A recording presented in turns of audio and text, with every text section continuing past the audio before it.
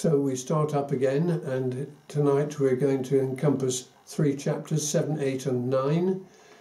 Our last look at this was chapters 5 and 6, when the outstanding figure was that of Constantine, who emerged, and we saw that he was in a massively historical figure, and he made great difference in the Roman Empire, and he actually declared the Roman Empire to be Christian, although it was so mixed up with all sorts of other beliefs that the true believers couldn't stay. But that's a great thing that he did. And so we go to chapter 7 now, and the trace through the book is continued by highlighting this in the next interspersed vision of the kingdom. In chapter 7 verse 9, after this I beheld, and lo, a great multitude which no man could number, of all nations and kindreds and people and tongues, stood before the throne and before the Lamb, clothed with white robes and palms in their hands. We can't ever think, well, we didn't realise the sort of kingdom this was going to be. It's insistent, one after the other. We're getting these wonderful visions. This is what God wants us to know, and the people down through the ages to keep looking at. And here's another one now. They're clothed with white robes and palms. Now, why and what would be the point of saying they've got palms in their hands? It's a vast number, not limited to 144,000. Now, some people say it's 144,000, but no. 144,000 is a symbolic number in Revelation. It stands for a mighty multitude that nobody knows except God who are to be there.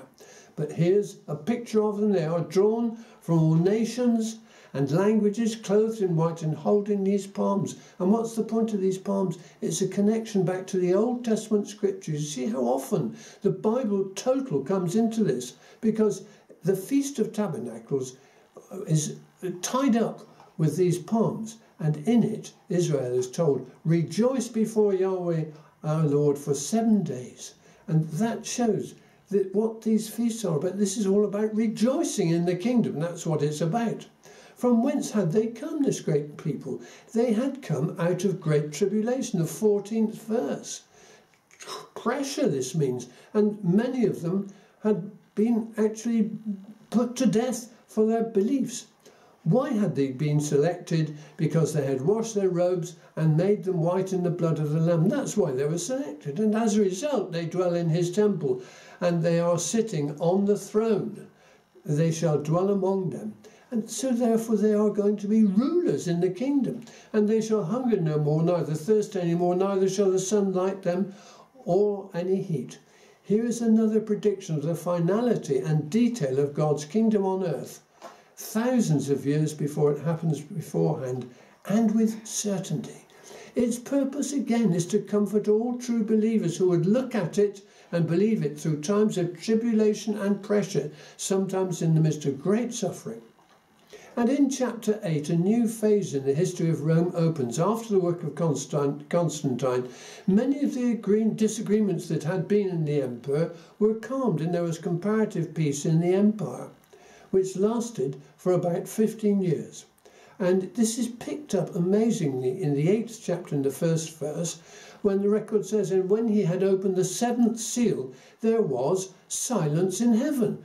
Well, what is silence in heaven? Well, heaven is the place where the ruling powers are. And where Constantine was, that was heaven, and there was silence. Why was there silence? Because a lot of the bickering and wars which had been brought about were no longer because of what Constantine had done. About half an hour, and if you work that out in Revelation time, that's about 15 years. And a sign about a symbol was used in Revelation. The word heaven, just to make the point, refers to the position of the ruling powers on earth. For example, in the 6th chapter, the heavens depart. A woman gives birth to a son in heaven, where God is.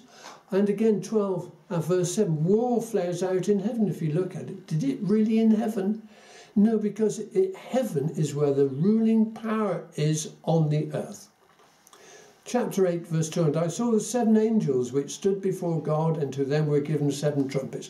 Now I want to pause here just to make sure that this is a most important juncture when the trumpets come into it, because having seen the upgrade of the wonderful things that the Roman Empire did and all the things that Constantine had done, now we've come to a new phase, and the trumpet marks a warfare, a crucial turning back. The beginning of the downfall of the empire is signalled here. The first 4 trumpet blasts presage 4 major attacks on the western third of the Roman Empire by marauding tribes of barbarians. Now, it was predicted and written down in AD 96, and it started happening 400 years later, and here it is. The events are recorded by Gibbon in the decline and fall, and he says, in 410, a daring attack by the Goths on Rome caused it to fall for a brief period. This also happened in 455, and in 476, the barbarian Odoacer became leader, taking Rome and the major part of the Italian Main. It fell. The Western Roman Empire was dead as a result of those 4 trumpet judgments. The 17th century writer Joseph Mies recorded the following. He says, the 4th trumpet, having advanced a little farther, proceeded to take away entirely the light of Roman majesty in the city of Rome. The emperor in the east remained. In the west, the head of the churches began to fill the power vacuum and emerged as the leading figure. Some 130 years later, an eyewitness says this of Rome in AD 609, Rome is fallen, the streets are blocked with filth, the emperor far off in Constantinople has other concerns.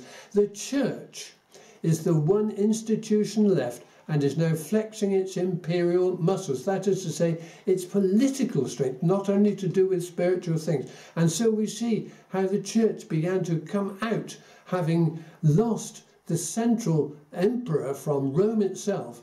Then the papacy began to take over, and actual history adds to the details of Scripture.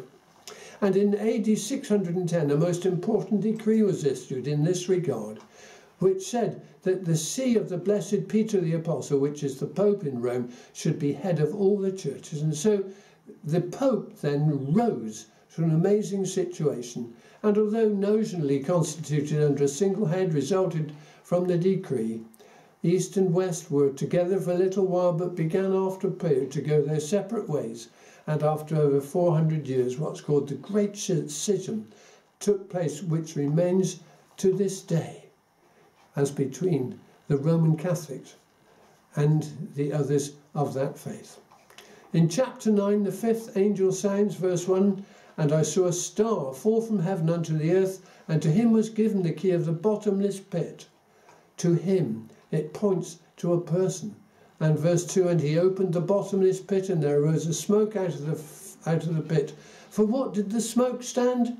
Verse 3, and there came up out of the smoke locusts upon the earth. And so we have a picture here of one in great power who has a key and is able to multiply great teeming armies in the 7th century. And turning to the historical record, we're able to see that this actually stands for the rise of Muhammad. In this sense, he fell from the heaven to the most exalted place on earth. And Muhammad declared war on Trinitarians with a large army of some 150,000 Muslims, as the record says, like locusts upon the earth. And together with his successors, the Saracens, he made great inroads against them, both in the Western and Eastern Roman empires. And the 6th angel sounded, and this was a signal for an attack by a large Turkish force which defeated Constantinople. In 1453, there's one of those actual dates, overcoming the Eastern Roman Empire. Now, we have had to go through some very detailed history there. You don't have to go into detail, but you can look into it more to see how these things absolutely tie up.